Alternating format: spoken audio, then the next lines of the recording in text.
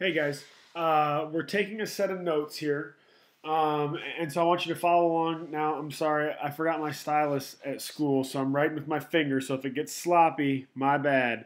All right, so our topic here is going to be, I'm going to zoom in a little bit so I can write clear. All right, so our topic is going to be drawing force diagrams. All right, so our topic is drawing force diagrams. Now, I know you guys are probably thinking to yourself, well, I've already drawn force diagrams before, so how come we're doing this again? Well, here's the answer, and I think the answer, I'm going to go ahead and I'm going to give you guys the essential question for this one. All right, so the essential question is going to be how can I, let's not say draw, sorry, let's not say draw. Let's say, how can I represent force with a simple, and the word's going to be simple here, with a simple diagram. So that's our essential question for today. Excuse me. How can I represent force with a simple diagram? So our force diagrams so far have been a little bit complicated, I think, because we're trying to draw on top of pictures. So today we're really going to strip it down and we're going to make these things as simple as possible, which I think is a good thing. Oh, cool. Mrs. McSparron just brought me a stylus. Thanks, Mrs. McSparron. Okay, so how can I draw or represent force with a simple diagram? Now, there's a couple things to remember, okay? So we'll draw our line here. So the first couple of notes I want to say, remember this, okay? So, okay, so remember this. Forces are, sorry, the stylus might not be making me better. Forces are vectors. It's not making me better. Forces are vectors. So let's get that written down. Forces are vectors. Now remember what that means, okay? So we know that the arrows tell us a direction, but the more, or not more important, but equally important is they tell us the size, okay? So we want to say that bigger forces have bigger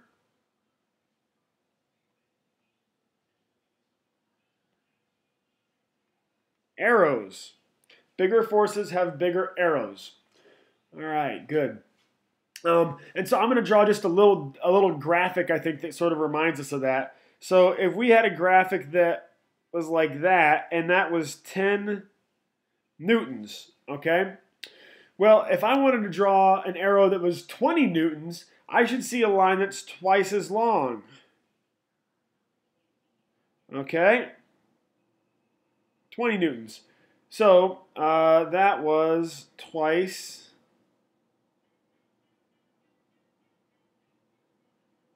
as long. Okay, so right now, you guys should get that stuff written down, pause, and this is a good time to write yourself a question over here, okay? Write a question. What was that section about? What did I ask, or what did I answer in that question, or with that section? So pause it and write yourself a question. Okay.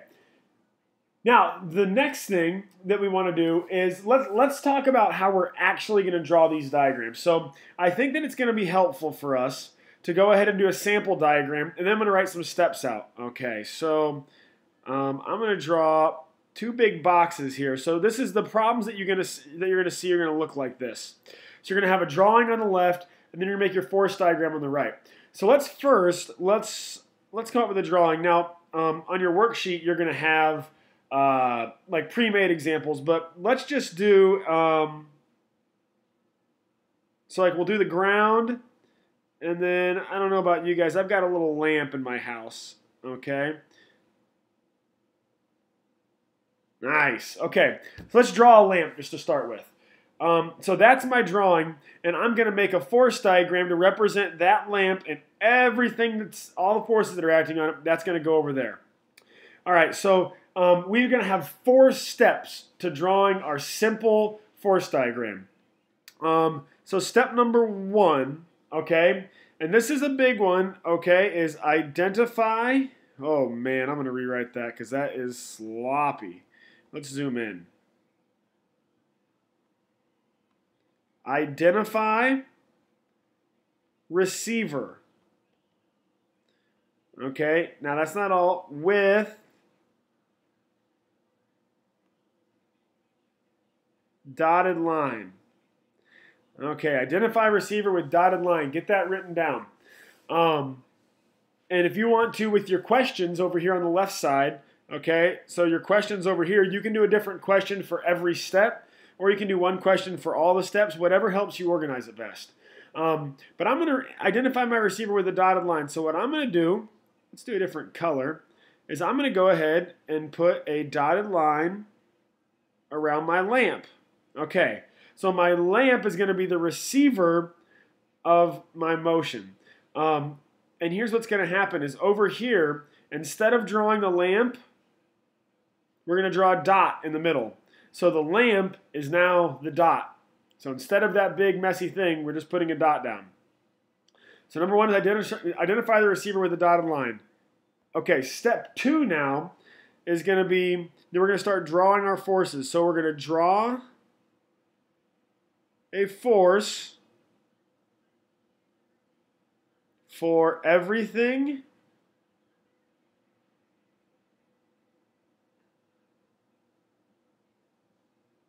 that touches the receiver. Okay, get that written down. Draw a force for everything that touches the receiver. Okay, so if I go up here and I want to draw a force for everything that touches the receiver, I got to think about what's touching the lamp. All right, well, the only thing that I see touching the lamp is the floor. And we know that the force that the floor exerts on the lamp is going to be what we call the normal force. All right, so I'm going to go ahead and I'm going to draw an arrow up, and we're going to call that normal force, Fn. All right, so that's all we got to do for number 2. Draw a force for everything that touches the receiver. Obviously, more complicated examples are going to have more forces than that, but for this one, it's nice and simple. Okay, now, number 3 is going to be draw a force for any field force. Now, at this point, if we're thinking field forces, there's one field force that's going to be involved in every single thing we do, all right? And that's gravity. So I know right here that my gravity is going to go down like that. Gravity always goes straight down. Now, what I want you to notice, by the way, is that that line and that line should be about the same length, because my forces should be balancing each other out. So the normal force is balancing the gravitational force. So they're the same length, they're the same amount of force. All right, now number 4. Oh, I don't want to write in highlighter. Number 4. All right, now we want to transfer all lines to the dot. Transfer all, we'll call this arrows, all arrows to, let's write this down, to the right. Okay. And all arrows start from dot. Okay. Sorry, that's bad handwriting. Jeez, Mr. McSparron. All right, so transfer all arrows to the right. All arrows start from the dot. So make sure you pause yourself long enough to give yourself time to write that. Now, here's what that means. Now, I've got a really cool tool, okay? I can cut this. Oh, that's not going to get everything. Let's try again. So I'm going to take that, and I'm just going to slide it over exactly the way it was before to the dot. Now, obviously, you guys are going to have to redraw it because you don't have the fancy iPad like I do. But all I do is I just slide my arrows over to the dot. Now, the last thing, and let's go ahead and write this, okay? On this, we want to identify agents. Identify agents. So what that means is when I go to draw this, I have to zoom in and make sure that I say my normal force comes from the ground and my gravity comes from the earth. All right, so we have to make sure we identify agents, but that's it, okay? That's how we draw these things. Now, this thing's getting a little bit long, but I do want to go ahead and I want to do one more example of one that's a little bit more complicated, and then you guys are going to have a lot of time to practice. All right, yeah, I'll do one more example. All right, so I like this example here. Okay, draw my box. Now, you guys are really going to be impressed with my artwork here, okay? I'm going to draw the ground. I'm going to draw a box on the ground. And then I'm going to draw a little stick figure man. Okay, so we're going to go stick figure. Look at that. Oh, he's pushing on the box. Nice. Okay, so I've got a stick figure pushing on a box. And I'm going to start with a dot there. Okay? Now, when I go to draw these things, okay, so remember what I have to do. So, first, identify the receiver with a dotted line. All right, so I can do that. My receiver here is going to be my box. So I'm going to do a different color. All right, there we go. So that's my receiver.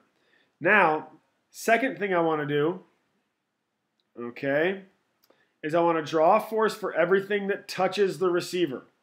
All right, so let's go and look at our box here. What's touching the receiver? Well, first thing I see is the ground, okay? So the ground is exerting a force up. That force is always called normal force. The other thing that I see touching the receiver is I see that this little guy here, all right, he is pushing this direction, and that's going to be an applied force. That's my little man, all right?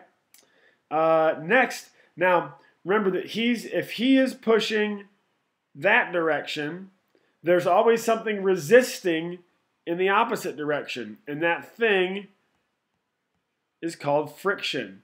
So I'm going to have some, I'm going to have some friction pushing back that way. All right, and then, so that's all my contact forces. That's everything touching it. Now I'm going to go and I'm going to draw my field force, number 3. My field force here, just like in most of these examples, is going to be gravity. Now notice that I made that arrow about the same length as that arrow because they're canceling each other out. All right, now my last step up here is to transfer all arrows to the right. Okay, good. So let's see if I can do this now. So I'm going to first, let's grab that and let's move it to the right. Let's grab that and let's move it over here. Obviously, you guys are going to have to draw this yourselves. Move that, and then we'll move that. Oop. All right, so now notice that all of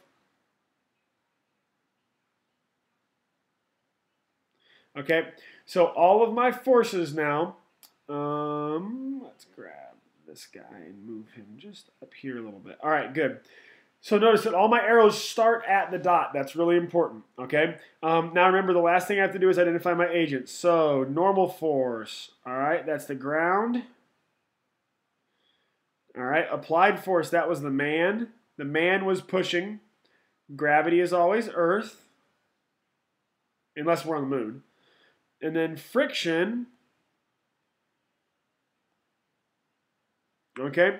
Friction is the ground again. All right, so there we go. That's my finished force diagram for my man pushing the box. All right, now you guys are going to try it on your own.